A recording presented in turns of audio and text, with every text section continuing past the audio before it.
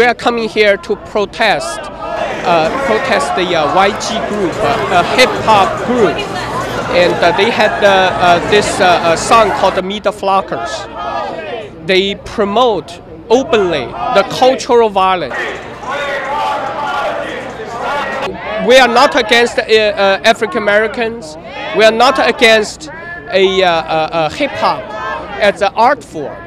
We are simply here against this variance of a hip-hop, which promote violence, degrade the women. They call women bitch and etc.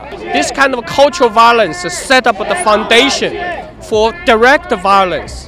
So I think the government should look into it. Lawmakers should look into it to prevent. I know this. I know the song. He wasn't saying that. It's not okay. It was just his personal experience from he went to jail about 5 years back, and it was just his personal experience of what he did. He wasn't calling anybody out. Art is something that everybody interprets differently. And I understand, but it's honestly not as many as you think, and that's. Do you know the term heuristics? It's just what you see in the media, and you automatically assume that's how everybody acts.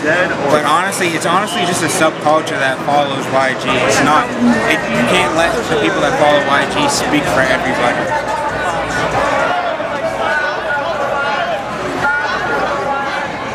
Go 1, 2, 3. Let's go! Yeah! Stop violence! Stop violence! Stop violence! Stop violence! Stop violence! Stop violence!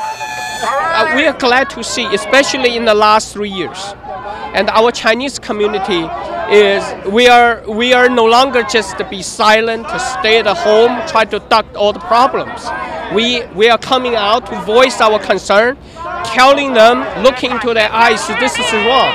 I think our community is getting better and better.